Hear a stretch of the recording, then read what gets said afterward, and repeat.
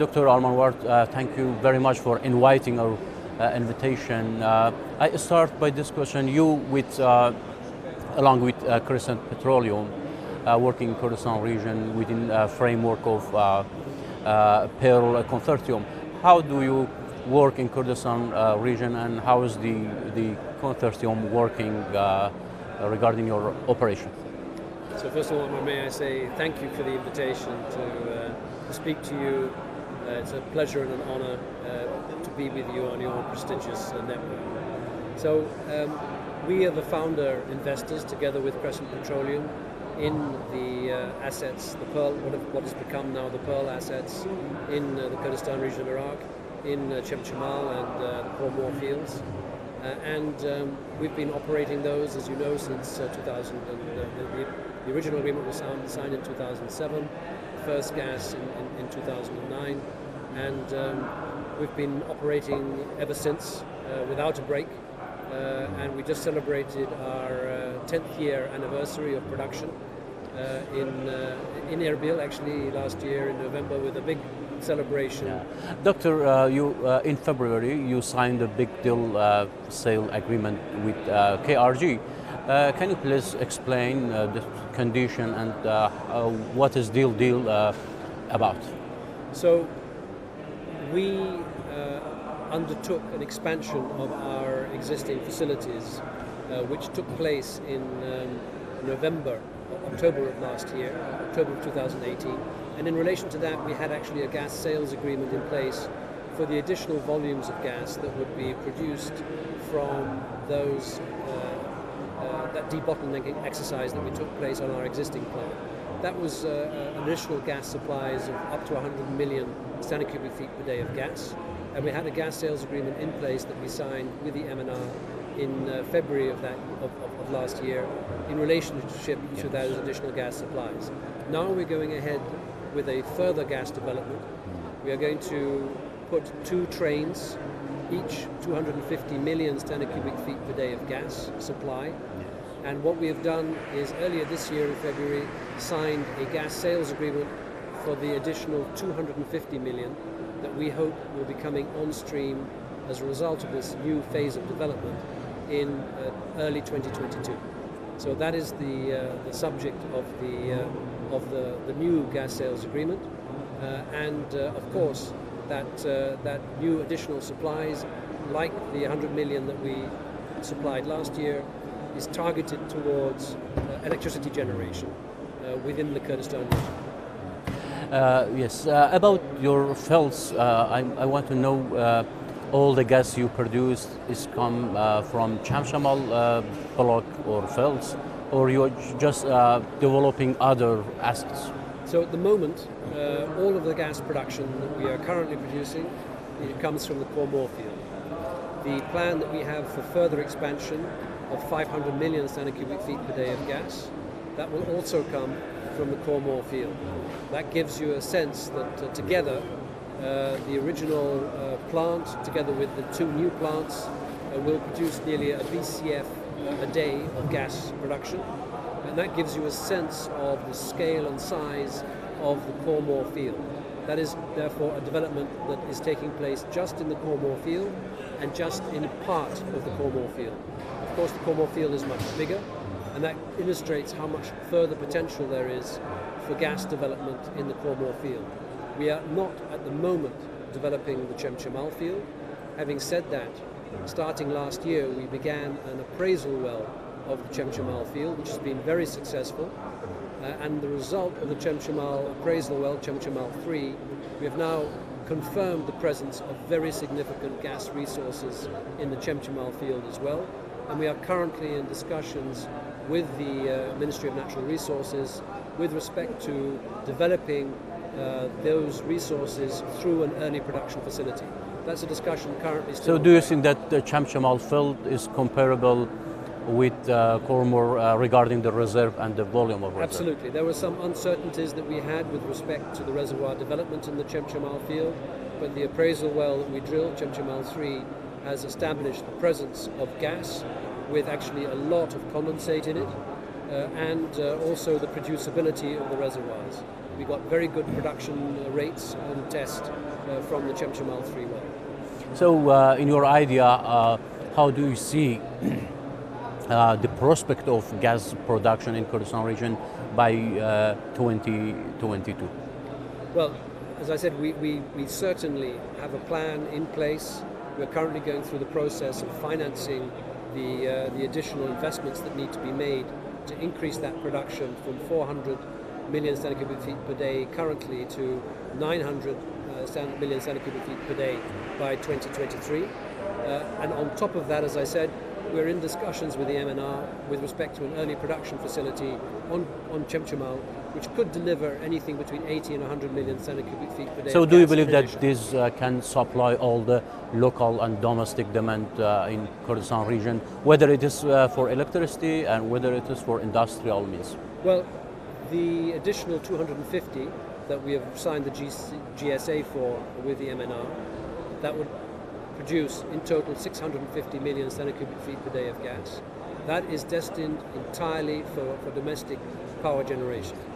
Now, the second train of 250 million, Pearl has the right to market that gas independently, and we are looking at different potential markets for that gas.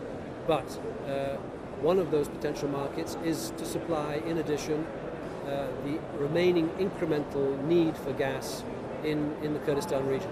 Our understanding is that although there is the installed generative capacity to take 900 million standard cubic feet per day of gas in the Kurdistan region, there is not yet currently the electricity demand that would be generated with the consumption of all that gas. So if we were to sell the second tranche of 250 million standard cubic feet per day of gas domestically in the Kurdistan region, then some of that electricity will need to be exported from the Kurdistan region to the federal government. But as we know, the federal government is short of electricity, and that is surely an arrangement that would be attractive to both parties. In addition to that, we've established that local consumers of gas, steel and cement factories, have a capacity to absorb also 100 million standard cubic feet per day of gas. So we think the domestic market for gas in the Kurdistan region is very strong. So did you think until now of exporting gas? For example, you mentioned there is possibility of extra capacity for even over the domestic use. So how do you look at exporting gas? So we are interested in the idea of exporting gas, particularly the second train of 250 million standard cubic feet per day of gas. We think it is important to prove the concept of gas export from the Kurdistan region to other places, but particularly of interest to us, of course, is Turkey. Turkey has a huge gas demand, 5 billion cubic feet per day of gas, and a large part of that gas is supplied from Russia. It's relatively expensive, and of course, in the interests of diversifying their sources of supply, we think that the Turks should be interested in gas, a large resource of gas that lies right next door in a friendly country that could supply in the initial phases some gas, but has the potential going forwards to supply a very substantial portion of Turkey's total gas demand. And being onshore production, being very close to the Turkish market, we believe that we are very competitively placed on the price level. Do you think that we can supply Turkey with cheaper gas that it gets so. from Iran and Russia? We would like to direct up to 250 million of the additional gas supplies coming on stream, which is over and above the domestic needs of the Kurdistan region. And we would like to see if we have the option of exporting that to Turkey. Obviously, there are issues on the Turkish side also. You need to find counterparties who have the license to import the gas. But we think that we are very competitively placed on a price basis. We are certainly, by nature of the proximity and the relatively cheap infrastructure that would need to be put in place to achieve exports of gas to Turkey, we think we are very competitively placed to be a reliable and low-cost supplier of gas to Turkey. Dr. Allman-Ward, you know that the KRG had an agreement in 2013 for supplying Turkish market. Do you think that this agreement still is in place? But please answer me after a short break.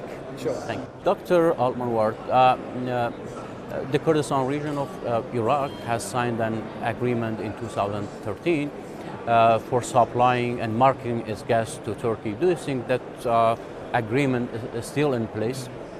Well, I have to say that it was a confidential agreement, so I don't know any of the details around that except what was reported in the press, of course.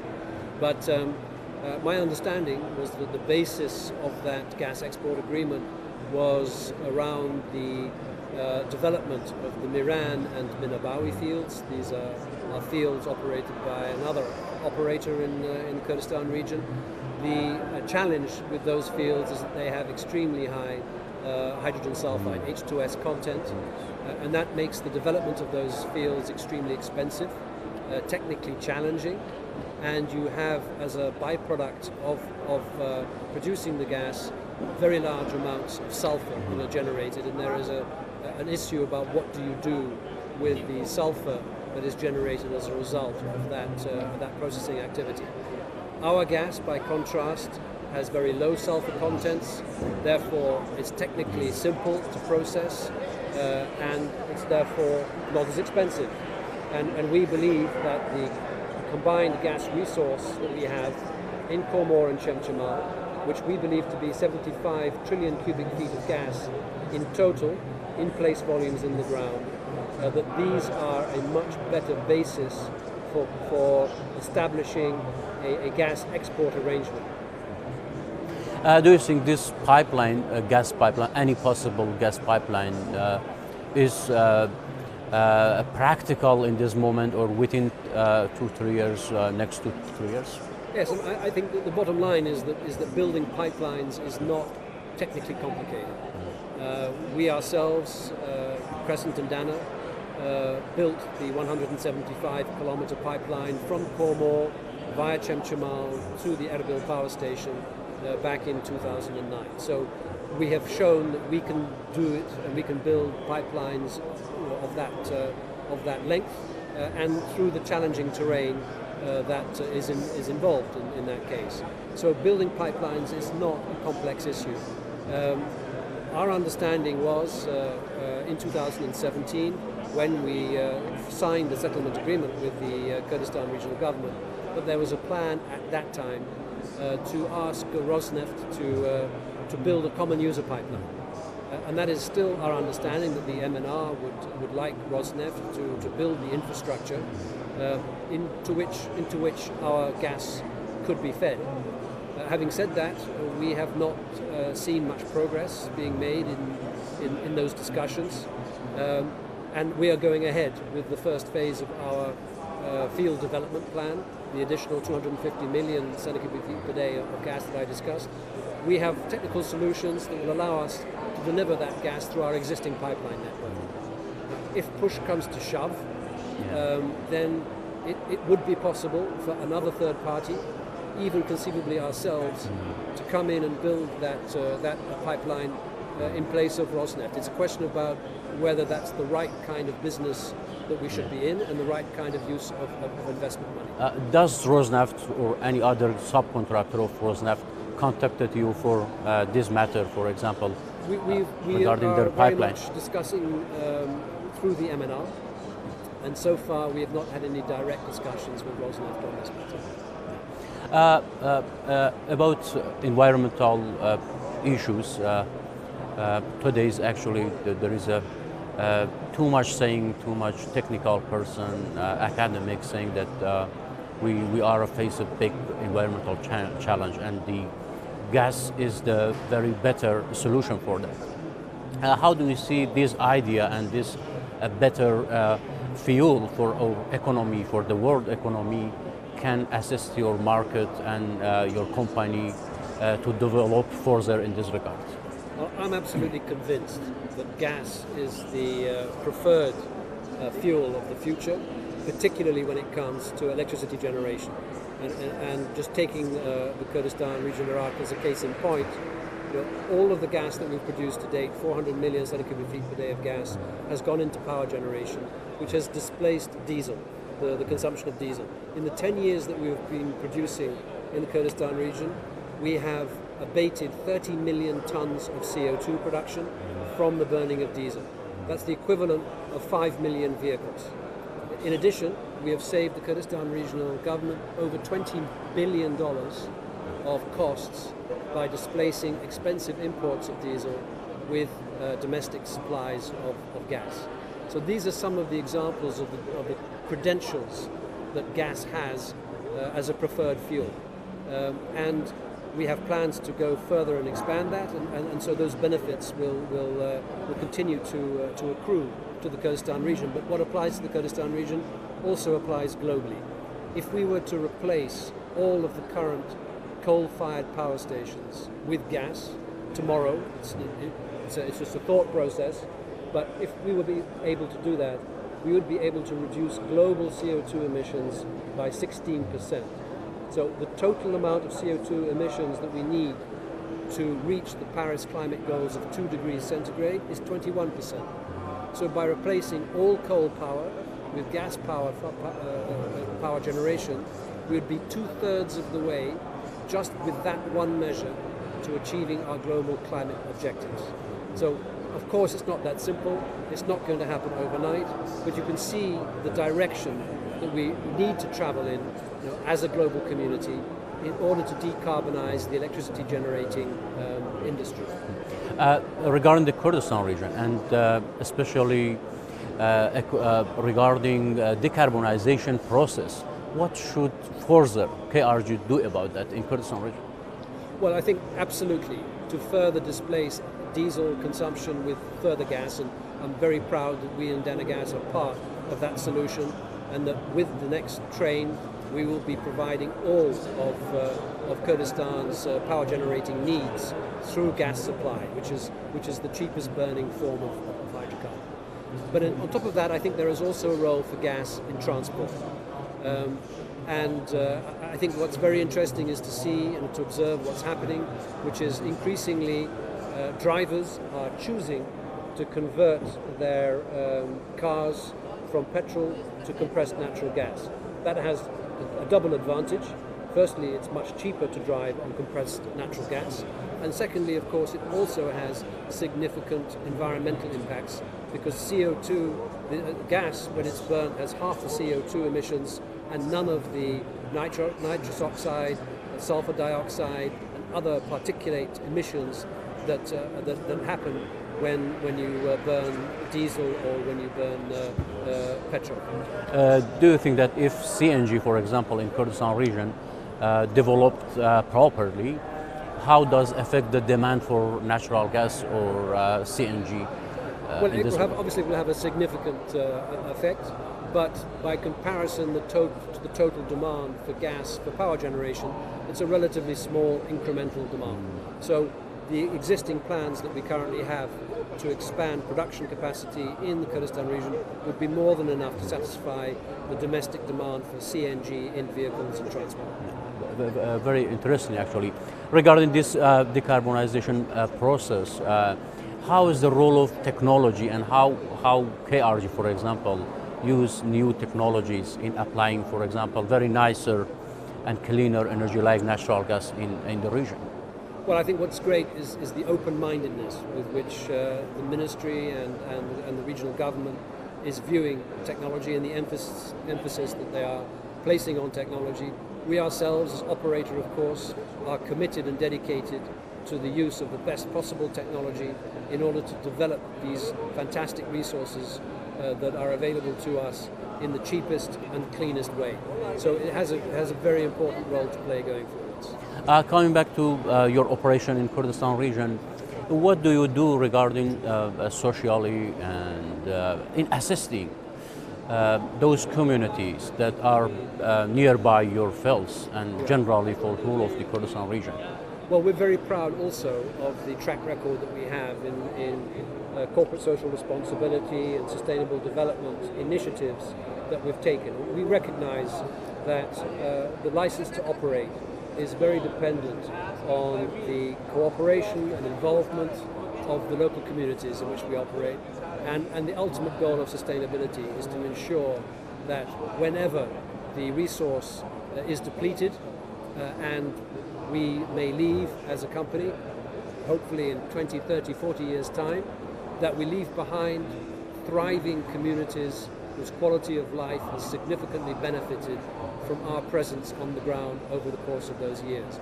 And it's early days yet, but I'm very proud to say that we take a number of initiatives in the form of the supply of power generation to the villages in the immediate surrounding of our gas processing plant. We provide infrastructure in the form of improving roads. We provide support in the terms of improving health quality in the form of clinics in the villages, and we've been heavily involved in improving the quality of education by supporting school children getting to school in the first place, and also the materials that they have in order to be able to improve their learning experience. Dr. Allman-Ward, how about employment? How many percent of your staff is local, for example? How many are foreign? A very high percentage of our staff are locals. In the first 10 years of our investments in the Kurdistan region, we provided employment to 20,000 people during the course of the development phase. After development was over, of course, that has shrunk down to a smaller proportion, less than 8,000 people. But that is a significant increase in employment opportunities, and over 95% of our staff are Kurdish regional, from the Kurdish region. Yeah. Dr. Patrick Allman-Ward, thank you very much for being in Rudaw. Thank you very much, sir. My pleasure. Thank you very much.